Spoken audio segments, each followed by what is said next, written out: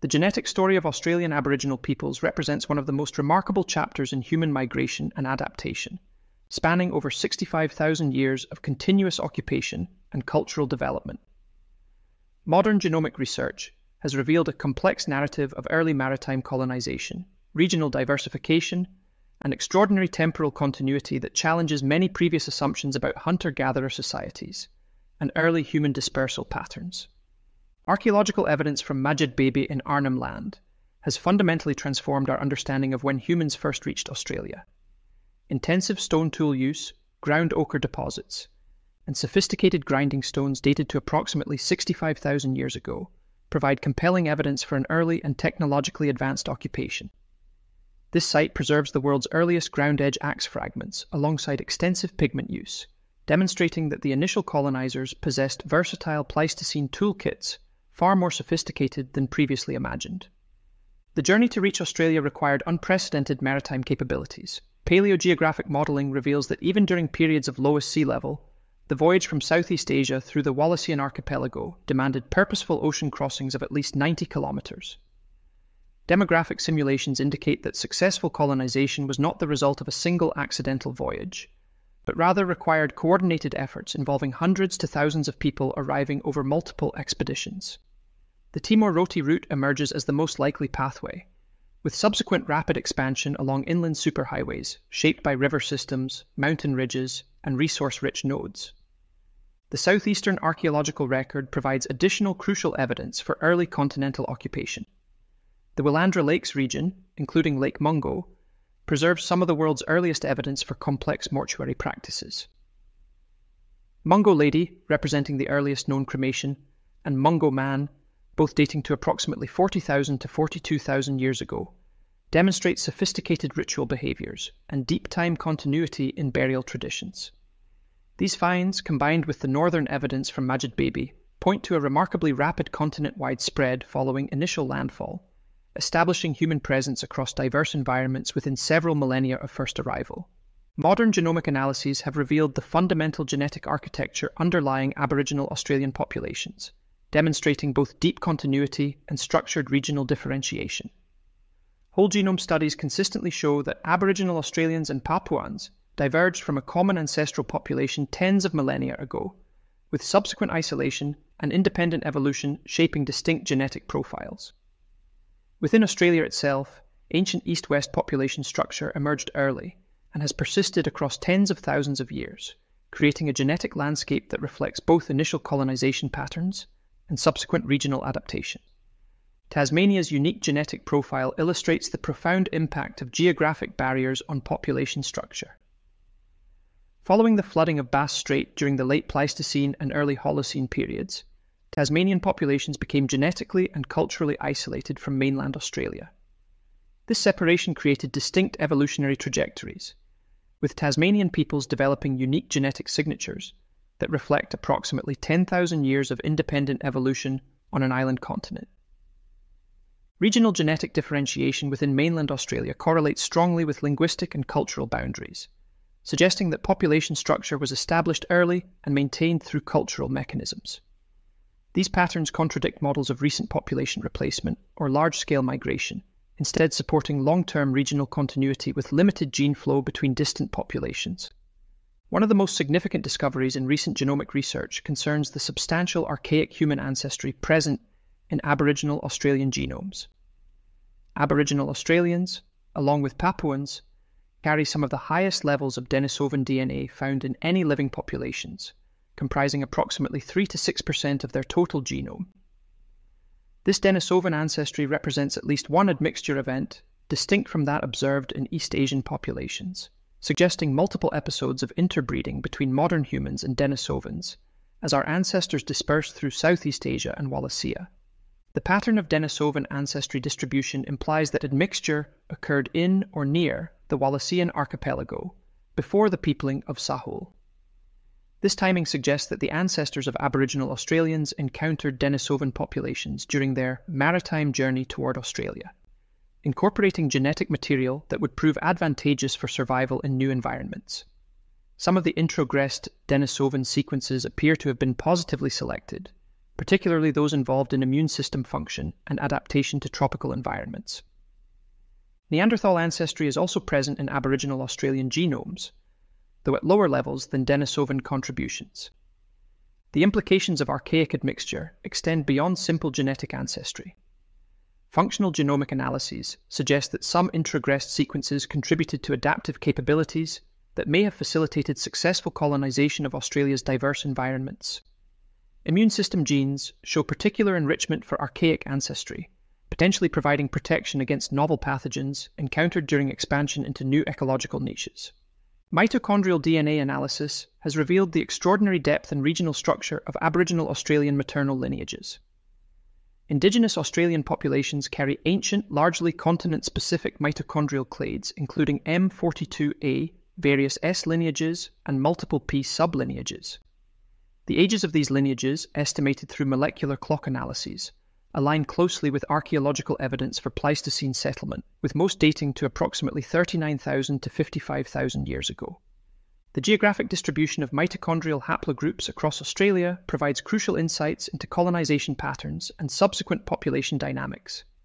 Rather than showing evidence for a single entry point followed by gradual expansion, the mitochondrial data suggest multiple entry points into Sahel with subsequent regionalization and limited long-distance gene flow. Northern Australian populations show distinct mitochondrial profiles compared to central and southern groups, while eastern and western populations also display characteristic differences. The M42A haplogroup demonstrates particularly strong regional structuring, with different sublineages concentrated in specific geographic regions. This pattern suggests that initial colonization involved multiple groups that established distinct regional populations early in Australia's human history. The subsequent evolution and diversification of these lineages occurred largely in isolation, creating the complex mosaic of maternal ancestry observed in contemporary populations. Lineage-specific mutation rates and demographic modelling based on mitochondrial DNA support scenarios involving substantial founding populations rather than small founder effects. Y-Chromosome analysis reveals that Aboriginal Australian paternal lineages are dominated by continent-specific haplogroups that trace their origins to the initial colonization period. The predominant lineages include CM347 and SP308, alongside smaller contributions from KM526 variants. These clades represent Australia-specific evolutionary branches that diverge from their closest relatives approximately 40,000 to 50,000 years ago, providing strong evidence for long-term genetic continuity and limited subsequent male-mediated gene flow. The CM347 haplogroup represents the most widespread paternal lineage across Aboriginal Australia, showing internal diversity that reflects both the time depth of occupation and regional population structure. Molecular dating analyses indicate that the divergence between Aboriginal Australian C lineages and their closest South Asian relatives occurred approximately 50,000 years ago, effectively ruling out substantial Holocene gene flow from the Indian subcontinent as proposed by some earlier studies. The SP308 haplogroup shows more restricted geographic distribution but equally deep time depth, suggesting that multiple paternal lineages were present in the founding population. The regional distribution of S lineages correlates with specific cultural and linguistic boundaries, indicating that paternal ancestry has been maintained through cultural mechanisms that preserve distinct group identities over thousands of generations. Y-chromosome diversity patterns also reveal evidence for post-colonization population dynamics. Some regions show evidence for population bottlenecks followed by expansion, while others maintain signatures of stable population sizes over extended periods. The linguistic landscape of Aboriginal Australia represents one of the world's most complex and diverse language families. Pama-Nyungan, which covers approximately 90% of the continent, constitutes the largest hunter-gatherer language family by geographic range, encompassing hundreds of distinct branches. Phylogenetic reconstruction of Pama-Nyungan internal structure reveals a complex history of language spread and diversification that correlates with genetic and archaeological evidence for population movements and cultural change. Northern Australia hosts several non-Pama-Nyungan language families, including Gunwiniguan and Daly, highlighting the continent's extraordinary linguistic diversity.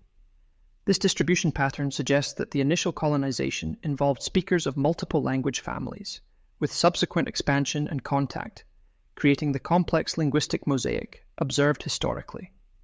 The maintenance of such extreme linguistic diversity over tens of thousands of years reflects both the geographic scale of Australia and the cultural mechanisms that preserved distinct group identities. Recent phylogeographic modelling has explored potential connections between mid-Holocene cultural changes and language spread patterns. Some analyses suggest that the expansion of Pama-Nyungan languages may correlate with technological innovations and environmental changes during the mid-Holocene period.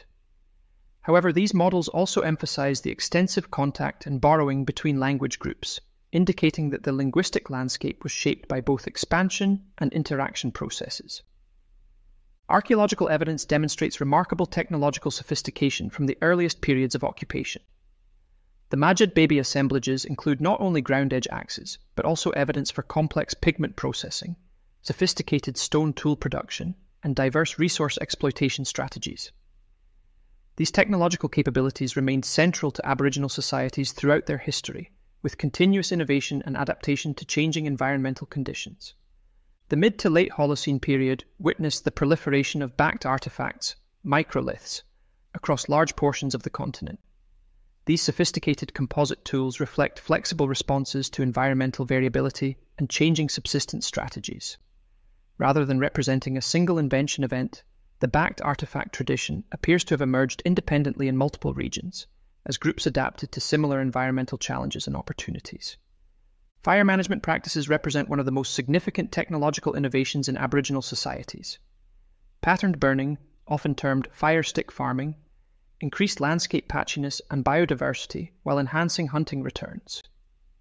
Detailed studies of contemporary groups such as the Martu in the Western Desert demonstrate that these practices reflect intimate ecological knowledge accumulated over thousands of generations. Fire management shaped Australia's ecosystems profoundly, creating landscapes that European observers often mistook for pristine wilderness, but which actually represented sophisticated environmental engineering. The arrival of the dingo approximately 3,500 years ago marked a significant change in Australian ecosystems and Aboriginal societies. While the dingo's introduction coincided with cultural and subsistence changes in some regions, the relationship between cause and effect varies considerably across different parts of the continent. Some groups integrated dingo management into their subsistence strategies, while others maintained traditional practices with minimal change. Aboriginal spiritual systems, often glossed as dreaming or dreamtime, represent sophisticated cosmological frameworks that integrate law, country, kinship, and responsibility. Terms such as Warlpiri Jukurpa and Pitjantjatjara Chukurpa describe complex belief systems that are not merely mythological narratives, but active frameworks for understanding and managing relationships between people, land, and spiritual forces. These systems provide prescriptive guidance for correct conduct and maintain connections between past, present, and future generations. Contemporary scholarship emphasizes that dreaming concepts should not be understood as referring to a past time period, but rather as an everywhen that remains active in ceremony, songlines, and daily life.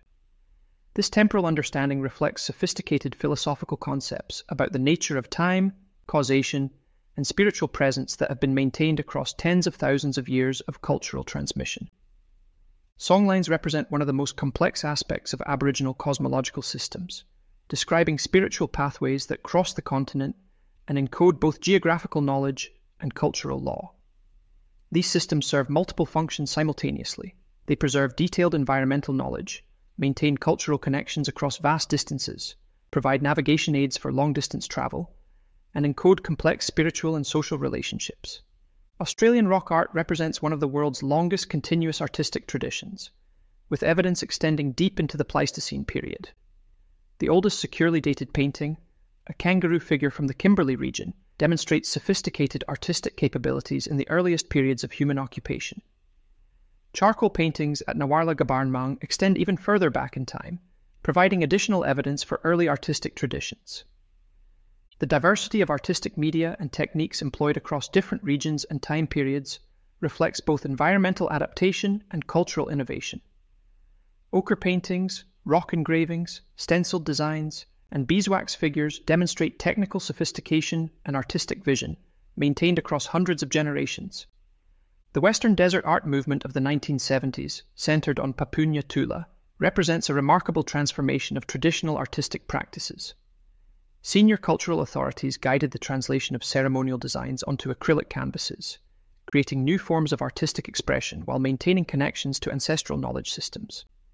Archaeological and historical evidence documents various forms of external contact prior to European colonization.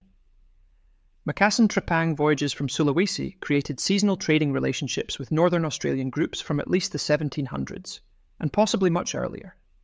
These interactions left lasting impacts through loanwords in Aboriginal languages, artistic motifs incorporating new design elements, and material culture changes reflecting access to metal tools and other trade goods.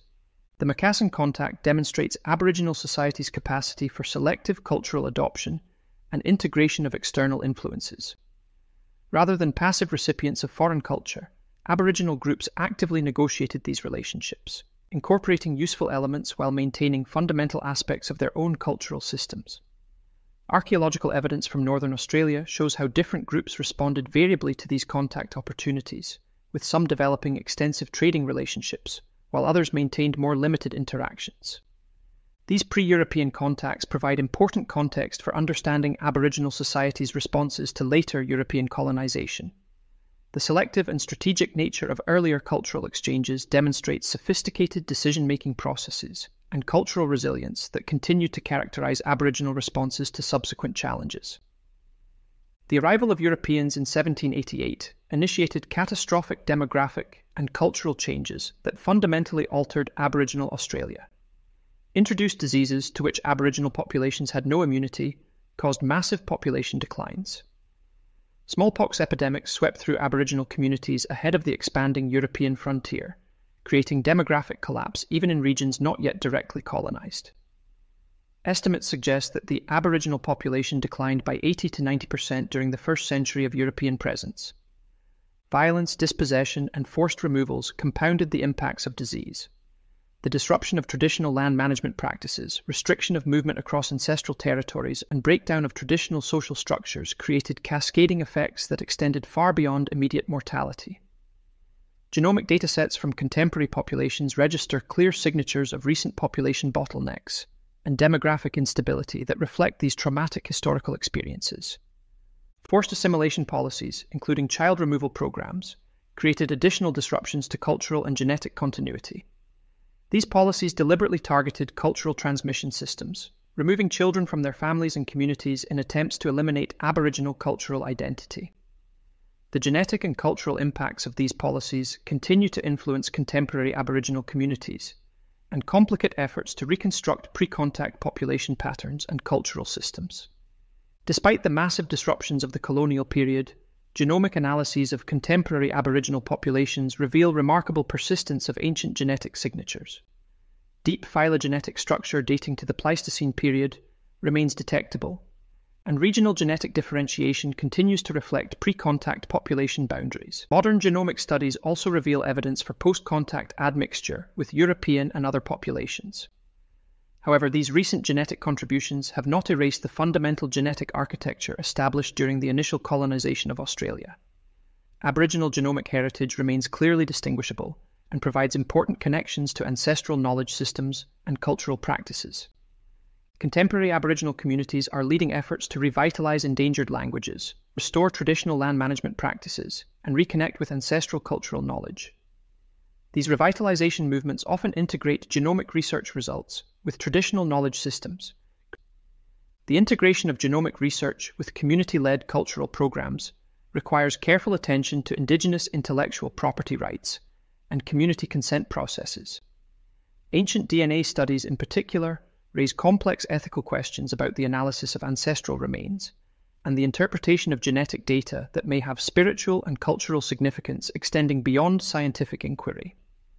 Over 65,000 years, Aboriginal societies developed sophisticated technologies, complex social systems, and rich cultural traditions while maintaining genetic and cultural continuity across one of the world's most challenging continental environments. This achievement represents one of humanity's greatest evolutionary and cultural successes,